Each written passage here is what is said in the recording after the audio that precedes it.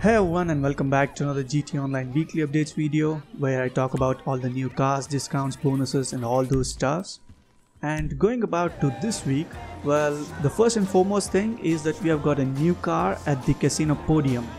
It is the Jester Classic, and well, quite frankly saying, it is somewhat better compared to the previous 2 weeks where we had, older sports classic cars.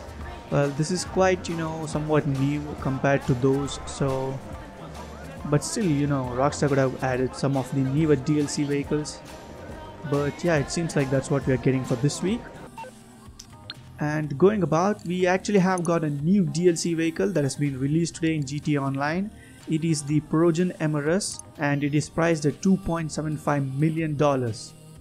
I've actually made a complete in-depth video showing all the customizations, top speed tests and all those general overview. So if you haven't seen it yet, then do check it out. In fact, I've made videos on all of the unreleased vehicles and few of the released ones from this DLC. So if you haven't seen them yet, then I suggest you take a look into them so you can have an idea on what those cars have to offer to you all. So yeah, coming back, other than that, we have discounts on the RC Bandito. So to those who didn't have it, they can get this one. And then we have discounts on the Arena Wars vehicles, that is the Cerberus, the Brutus, the Scarab, the ZR380 and the Death Bike. It seems like there's no discounts on the Imperator, so yeah, general vehicles, there's nothing here. These don't have any discounts. And then there's also discounts on the Arena Wars workshop and all those renovations, garages and all those stuffs.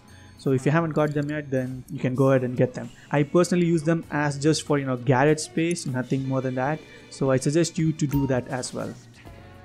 And then there's double money going on the Arena Wars game modes and also the time trials. And also the RC Bandito time trials is available right now.